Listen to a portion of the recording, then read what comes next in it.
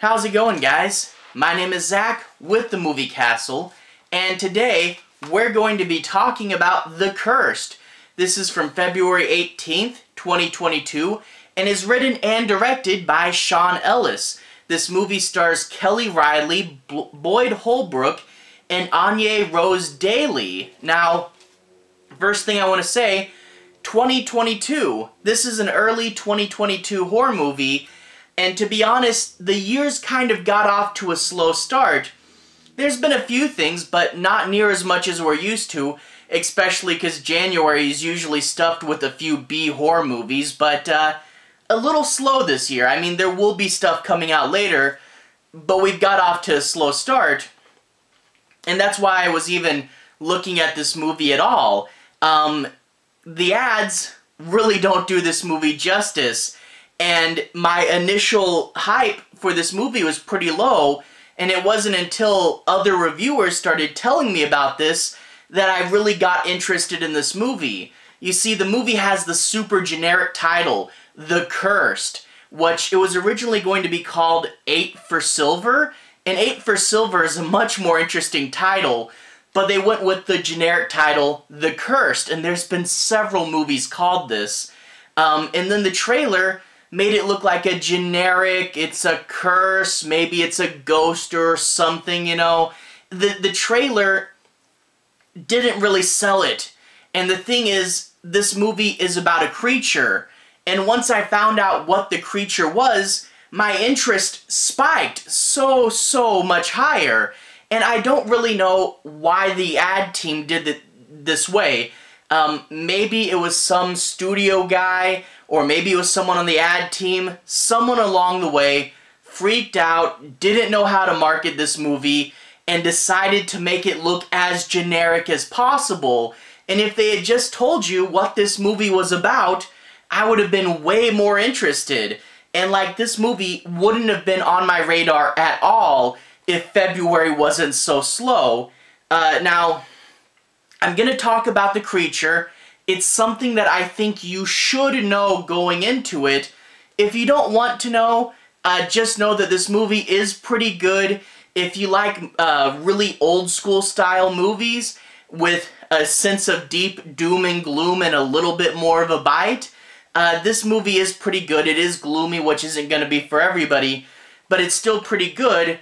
But I think you should know the creature before you go in, and that creature is the werewolf.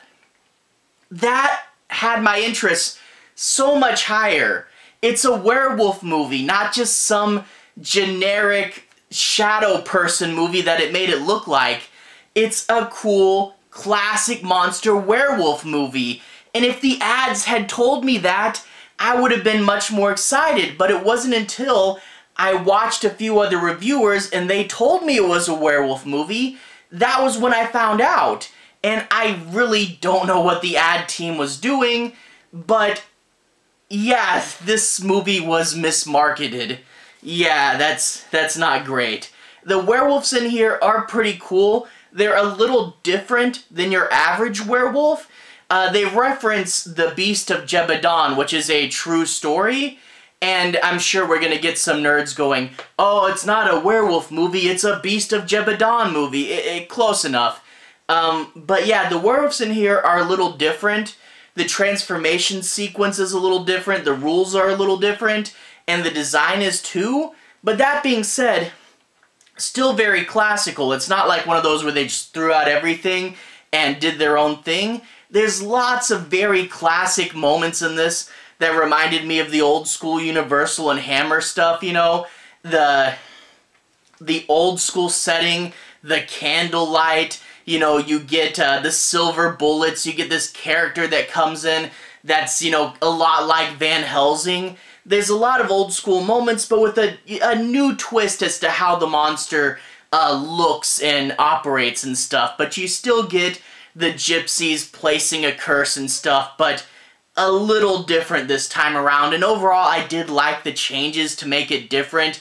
It didn't stray so far off the path, but it definitely has its own unique vision. But anyway, yeah, I definitely would recommend this if you like old school gloomy stuff. It does get gloomy, it does get pretty dark, and a few times does get kind of gory. There's definitely a scene in here inspired by John Carpenter's The Thing, so I know doom and gloom isn't for everybody, but if you like that stuff, you'll like this. There are a few too many dream sequences, and there is a few cases of bad CGI, but not really enough to weigh it down. And I'd say, you know, not the best thing ever, but it's still pretty good, especially for a new classic Monsters movie. I love the classic Monsters, you know. But anyway, without further ado, let's go ahead and jump into the plot. I'm not going to be doing any major spoilers, but I do want to say my piece on a few plot points and make sure you guys know what the movie's about. So I'm going to analyze it, but I'll be avoiding the last bit. Anyway, we open up in World War I. A guy got shot, and he's rushed into the medical tent. They pull out all the bullets, but then they find a large silver bullet inside of him. That's not from the war. How did the silver bullet get there? Well, we jump back in time, and we find this old-timey landowner, and he has a confrontation with these gypsies. You see, he says that he owns the land the gypsies are living on, but that might not be the truth. They have some old documents, and the land is disputed. And he talks to the town elders, and the elders say, show up with a posse, you won't have to actually use them, the threat of force will be enough to get them to move. And the posse goes down to the gypsies, and they start talking, but something goes wrong and it turns into a massacre. And I do like the way this scene is showed. You don't know what happened. You don't know who said something wrong or who did something wrong. It's kept in this wide shot where you just see the people go down, start to talk, and then they fight. So you don't know the specifics. But yeah, it turns into a pretty gruesome and hard to watch massacre. And after things are over and they're cleaning up, they find two gypsies that they missed.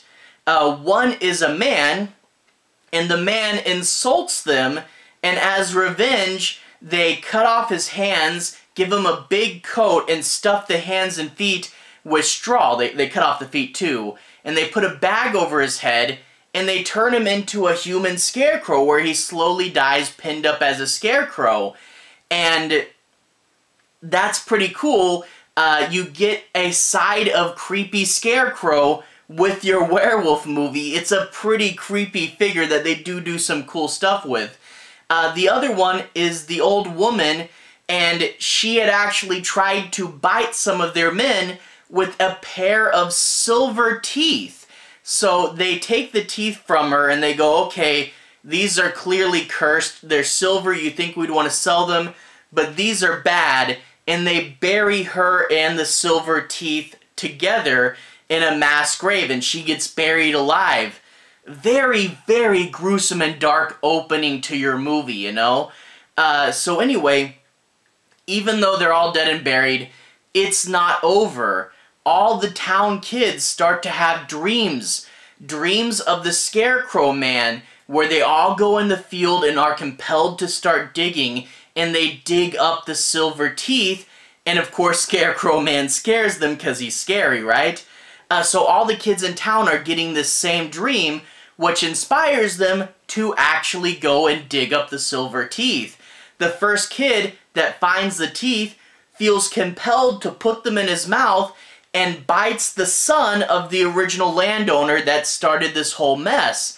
So I really do like this. You know, the idea of how does the werewolf curse start? Well, it starts with someone who's not really a werewolf. He's kind of a proto-werewolf. He's not really turning into a wolf, but he has artificial teeth that are all cursed and will make him bite someone to get the curse started. A really clever way to begin the movie.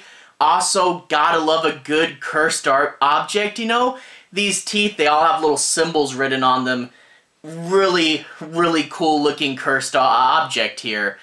So the one kid gets bitten, and they take him back to the manor, and he's sick and in bed and writhing in pain. and they think an animal bit him because none of the kids are going to rat out their friend. Now, after this, the daughter has a dream sequence, which is literally what we just saw. The kid got bit, came home, then the daughter dreams about what just happened, but this time there's a scarecrow scare at the end. Yeah, there is a lot of jump scares in this movie, and well, not a lot of jump scares. I meant to say a lot of dream sequences that end in jump scares, but those are only the first third of the movie. For the other 2/3, this kind of fades away, and the dreams are kind of repetitious, which does have a sense of gloom behind them, and it also gives the Scarecrow character much more to do because he's not really alive in real life. And there is some good stuff to be had with these dream sequences. There's just a little bit too many of them, and they usually end on a jump scare, you know? So these are pretty much confined to the first act, but I really feel like in the original version of this movie, there's probably only like 2 or 3 of them. And the studio went, this needs more jump scares, more dreams, you know? So yeah, that really kind of is only the first bit, though. But anyway, the daughter walks into her brother's room, sees him all wrapped up in these weird vines, gets the parents, but when they come back, the kid is missing. So, yeah, the little kid is gonna be the first werewolf, but it's kind of a missing child story, and everybody's all worried about the fate of this kid. And that's when the doctor comes into town. And he's a doctor, so everybody trusts him. And they get him to help in the hunt for the missing kid. But of course, he's not really just there by happenstance. He is actually a monster hunter. And that's where you get some of the really cool stuff with this movie. He's a monster hunter, and the early part of this movie, he has to track down the monster, figure out what happened, figure out the massacre that he wasn't there for. So there's almost like a mystery element. And then it comes time for hunting, and he has to rig up traps and figure out how to hunt a werewolf. And then he has to try to keep the rest of the village safe and say, hey, look, don't go out by yourself. Have a couple people with guns. And then when things get worse, he has to say, hey, look, just stay in the church as often as you can, okay? So it comes into a village management system that I really do like. There's a fair bit of analysis in this. And also, if you get bitten by the werewolf and you don't die, you're gonna turn. So there's a case of management here. If you get too many cases of the werewolf, they start to multiply exponentially, and if you don't keep track of how many werewolves they are and keep that number down, you could quite easily get a whole bunch of werewolves, and it will become, you know, something you can't figure out how to get out of. So I really did like that element of it. And plus, the werewolf transformation is unique. The whole vines wrapping around you and pulling you into the dirt, that's a little weird, but when it does it well, it does it well. Like I said, there's a scene with a dead werewolf that starts to turn into John Carpenter's The Thing with a very disturbing bit of imagery there. And when it's done practically, there's a fair bit of practical effects, and they work well and they look really good.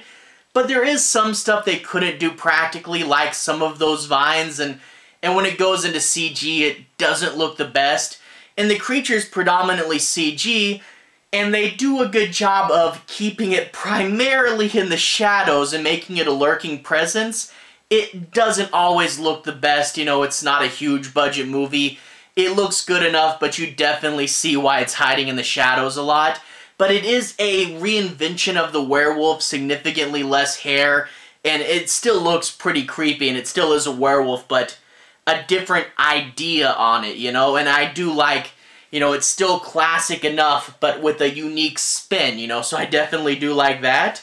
And overall, I really did like this movie. And I kind of want to see like a whole, you know, cursed monsterverse now, you know? How would this world do the Invisible Man or a vampire or something? Maybe do a remake of Vampire, you know?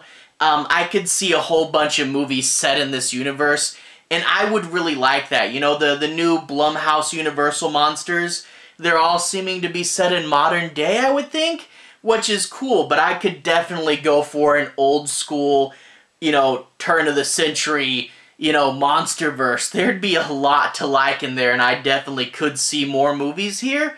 But yeah, I really like the classic monsters, and this turned out to be, you know, a good old school classic monster movie with a modern bite that reinvents enough but doesn't go off the rails. And, you know, I did like that element of strategy that the Monster Hunter brings to it. He's a really good main character, you know, Monster Hunter being your main character. That's a good idea, and it overall works out pretty well. Like I said, it's not perfect, but, you know, it works out pretty fun, and if you like the werewolf, go check this movie out. Anyway, to everyone who's watched so far, thank you for watching, and to everyone who's liked and subscribed, thank you. You really are helping the channel out. I'll leave a relevant playlist on the bottom if you guys want to see more. You can click right there and see more. This should be my Classic Monsters playlist. I've talked a lot about the Universal and the Hammer monsters in there, as well as some of the newer takes on them. Anyway, have a good day. I'll see you guys again very, very soon. Relevant monster playlist on the bottom. Have a good day now.